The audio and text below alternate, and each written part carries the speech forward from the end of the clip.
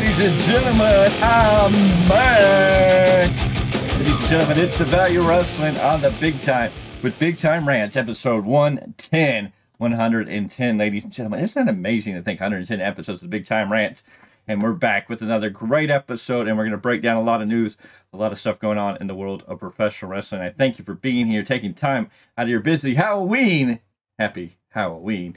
You know, people are getting ready for the trick-or-treating, the parties, all the fun and festivities that come on the day of All Hallows Eve.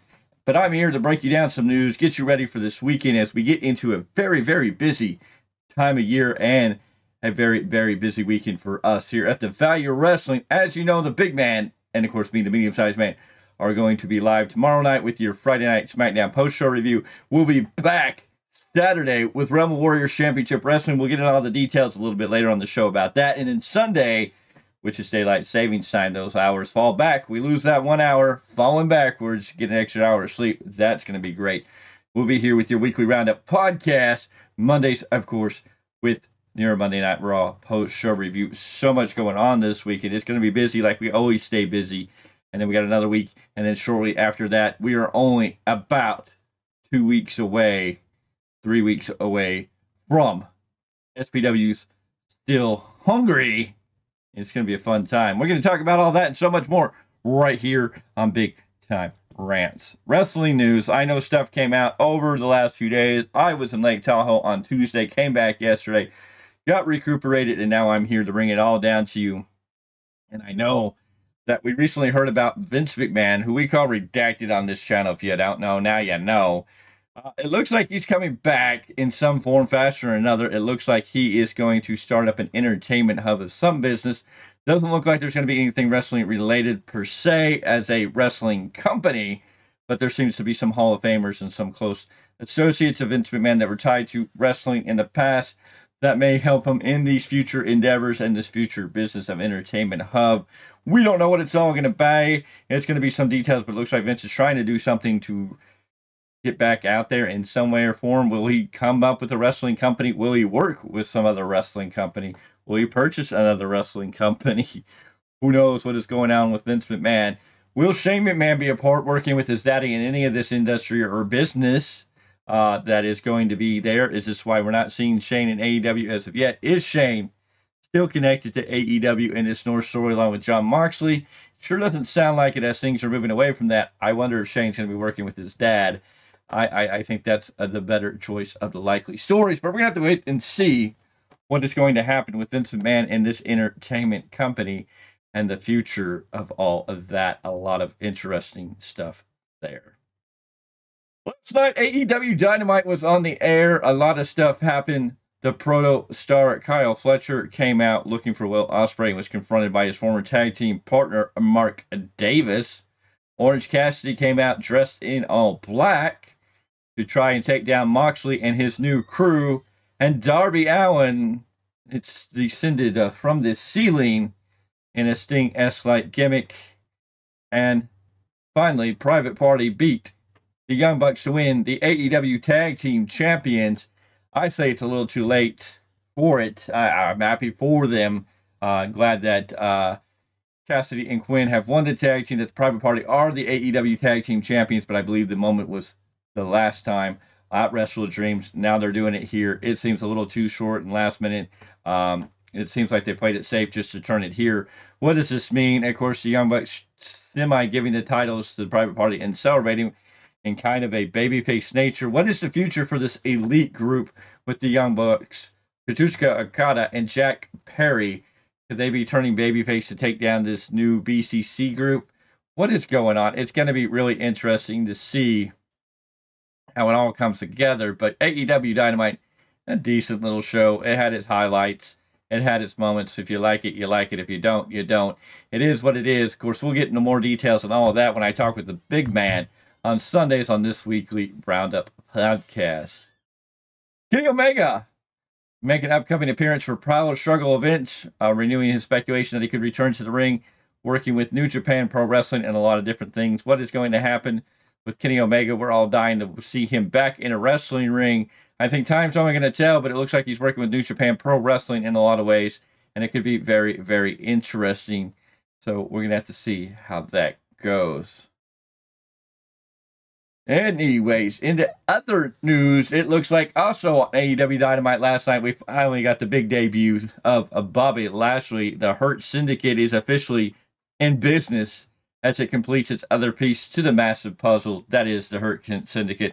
As Bobby Lashley comes out after a phone call by MVP after Shelton Benjamin lost to Swerve Strickland on AEW Dynamite last night, Bobby Lashley comes out and lays out both Nana and Swerve with the help of MVP and Shelton Benjamin. Bobby Lashley's all elite. It's only a matter of time to see what Bobby Lashley will do in AEW, how elite he'll be. Another big name from WWE coming over to AEW. How long before he is world champion too? I don't know. It's going to be interesting to see what they do with Bobby Lashley and the story's going to be. Of course, we know he's going to start out of the gate feuding with Swerve Strickland, which should be interesting as we march into full gear. It should be a fun time. It'll be a great match. It should be something great on paper, but it'll be very interesting to see how it all goes together. WWE also announced this week WWID. Yes, WWID is what is being called a WWE Independent Development. It is to provide up-and-coming independent wrestlers a pathway to a potential career in WWE. So wrestling schools in some towns will be given the WWE ID designation as part of their program, or part of the program. A lot of speculation on what this means and how this is going to work out. It already seems like some independent talent are already assigned to WWE ID and already have the ID designation, while some schools have joined, such as Booker T's Reality of Wrestling out of Houston, Cody Rhodes' Nightmare Factory out of Atlanta, Seth Rollins' Black and Brave Academy out of Davenport, Iowa, Elite Pro Wrestling Training Center in Concord, New Hampshire, and Rikishi's Knox Pro Academy in LA, all already signed under this new ID. WWE ID is a prospect to help future wrestlers find a pathway to a career in professional wrestling and mostly WWE. What will this mean? Will WWE tie up the independents? Will this make it harder for AEW to find independent talent? It seems like this is going to be more set up as an independent thing. Some schools will be assigned to WWE ID, while others aren't. So independent companies can become part of the WWE. There doesn't look like there's going to be any financial support, but there'll be mentorship and helping develop younger talent into the future of professional wrestling. We already know the Neil program the WWE runs for athletes in college to transfer from their athletic sport into wrestling. This is just another way of doing it with independent wrestlers coming up through the ranks and working with independent companies. Will we see this affect us? I don't know. We're going to have to wait and see how the world revolves and how this works out. Is there some big names that I think WWE would want to get their ID on, get their hands kind of on to help develop, mold, and provide for their future, hoping to get a plethora of future WWE stars? In a lot of ways, there's a lot of great stuff to this, helping develop young talent through schools working with WWE and talent directly assigned with WWE that are going to be able to work on the independent scene as they grow, learn, and fine craft their talents, their skills, and their abilities. So when they get to the main stage, they'll be ready to go. And it'll be very interesting to see how all those things come together. It'll be a fun time to see a lot of these things. It's just kind of wait and see where WWE works with, who WWE works with, and what is going on. It will only be a matter of time to see how it works out. We'll keep you posted right here on the Value of Wrestling. And of course, we'll talk more on Sunday when I sit down with the big man and we discuss WWID. So NXT hot this week as Trick Williams came out and asked Bully Ray or Bubba Ray Dudley to team with him to take on the team of All Ego Ethan Page and Ridge Holland. Bubba Ray Dudley turned him down, but we'll have to wait and see how that all comes together. A lot of great things to look into it. NXT is turning red hot, even though it's been on the CW.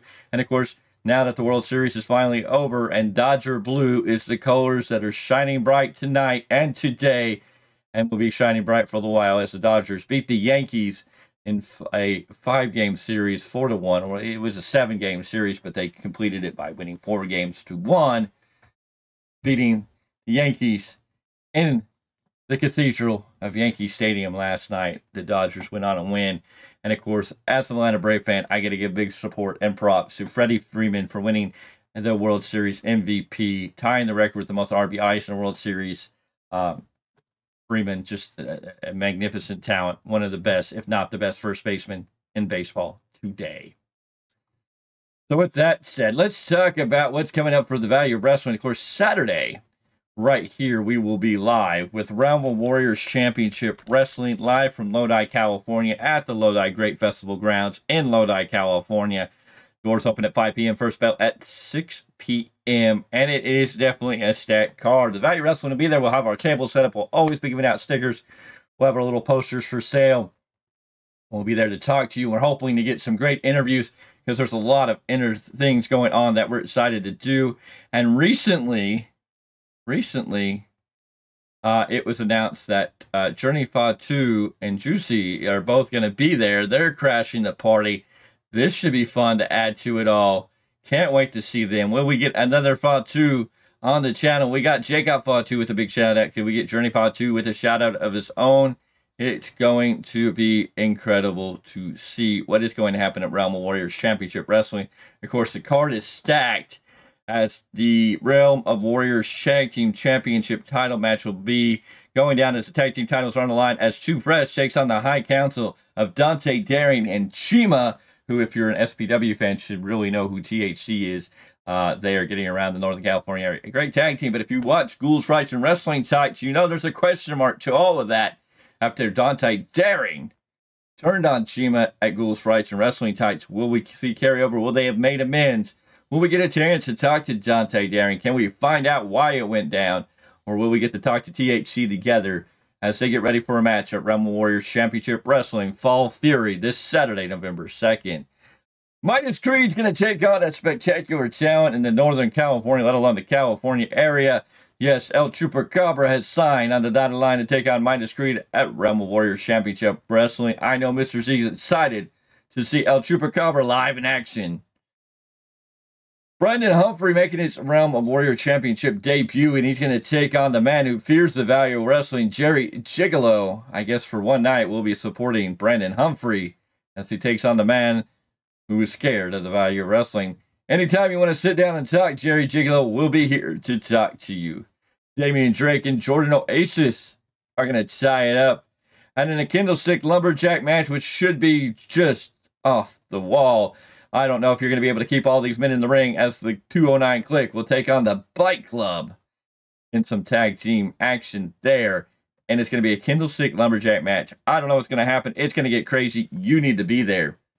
Michael Ayashi is going to take on Mighty Myra in a one-on-one competition. Of course, the main event, a four-way dance. Tarzan Duran, Kenny K, Supa Parisisis. I am sorry. Josepa. I can't pronounce his name. Not familiar with it. Please forgive me. And Rancho Camacho going to tie it up in a four-way dance. It's going to be a fun time. It's going to be a great time in the Value Wrestling on Saturday, November 2nd, when we go to Realm Warriors Championship Wrestling for their Fall Fury event. This will be the second event with Realm Warriors Championship Wrestling, and it should be a great fun time. We're going to be set up there. We're going to be calling all the great action. We'll be streaming some content and doing some great things with all of that. I hope you're excited. I hope you'll tune in or show up. That's the bigger piece of it all. You just need to show up so we can all get together and have a good old time. Catch up with your boys. We're going to be there. It should be a great, great time. Of course, it's November, and tomorrow it'll finally be November. A lot of people are afraid of that because that means the Christmas season begins. Mariah Carey will be singing loud and proud through all your favorite places. And it'll be soon time to set up Christmas decorations. But, of course, we got to get to the big feast of Thanksgiving. Dine and wine on turkey and all the trimmings. It's going to be a fun time towards the end of the month. And the Value Wrestling is going to be busy as we progress forward with all the great events we got going on. Our doors are always open to one more event this month, it looks like. So who knows what could come up, what we could work out. But we got Realm of Warriors Championship Wrestling November 2nd. And, of course, we return to SPW Supreme Pro Wrestling on November 17th, Sunday, November 17th, the third Sunday of the month. We go back to the Soccer World Indoor Arena, Elk Grove, California, the SPW Arena, as I love, as Mr. Z, as we love to call it. It's the house that SPW built. I don't know why I always want to say AEW, but anyways, SPW going to be live in action with Still Hungry, still waiting for this big card to come out. Last year on the show, the newly crowned SPW Heavyweight Champion, the Dark Fox Illumide, the Obsidian Adonis, had his first major SPW title defense when he took on Brian Kendrick. Yes, that very Brian Kendrick at Still Hungry last year. Will there be any big name surprises this year at Still Hungry? Who's going to be still hungry and show up and show out? Will there be any time for a Choppy World Tour return in the month of November? We're going to have to wait and see. Can we get it in doubles, triples? Who knows? Because Realm of Warriors Championship Wrestling, there's a lot of possibilities that'll happen there. And then who knows if anybody will step up at Supreme Pro Wrestling Still Hungry on November 17th to answer the call of the Choppy World Tour. And we can't wait to give you that card and the great announcements there. Collectible Stampede and our buddy West Ghost Designs still out there. He's looking for 10,000 people to follow him on Instagram. So go over to West's Instagram right now.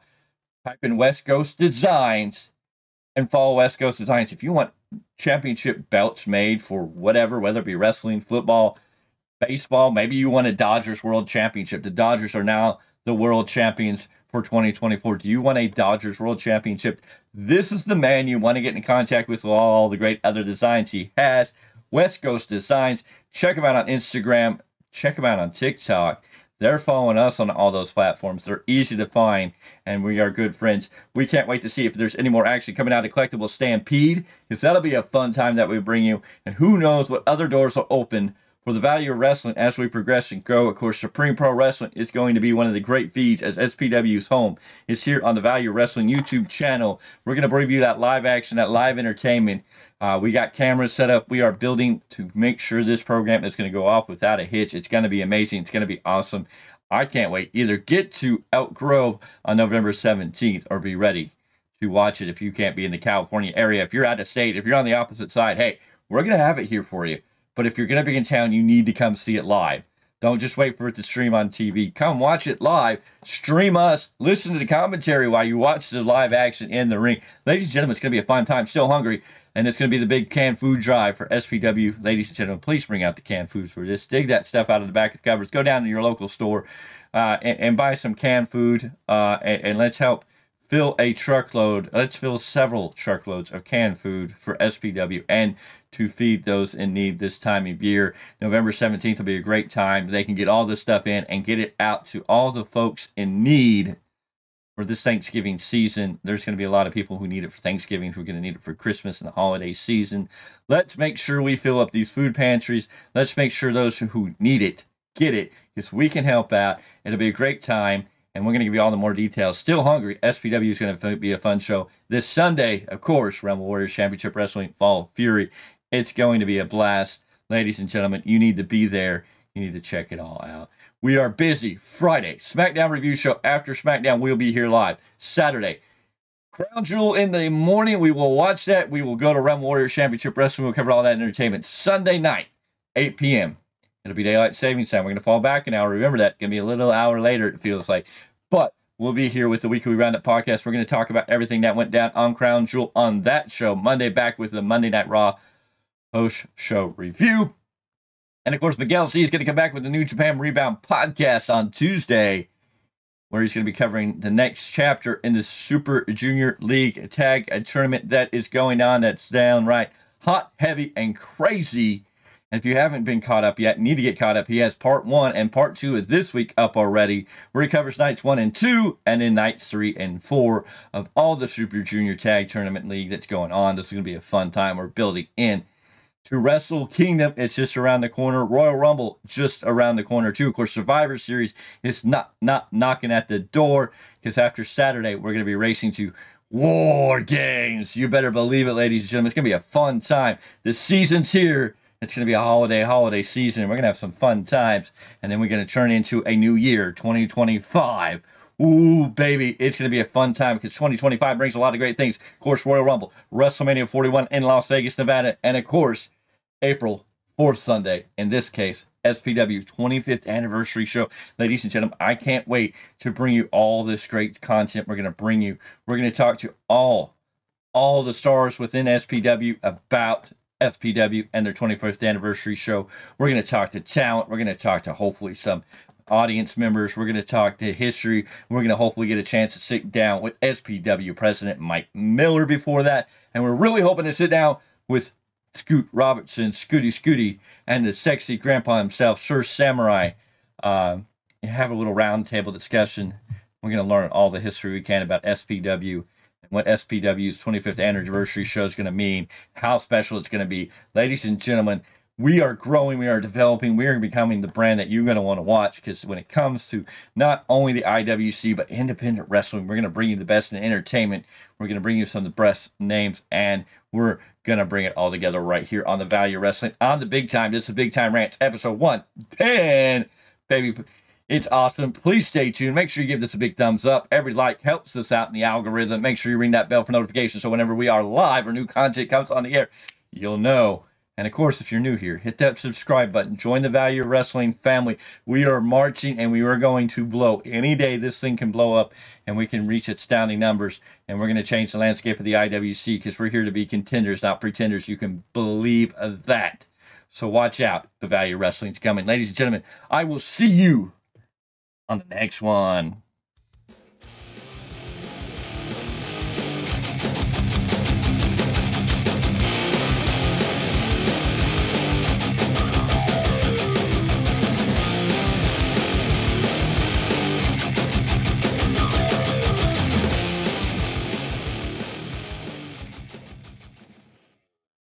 This is the value of wrestling, the revolutionary force in wrestling podcasting.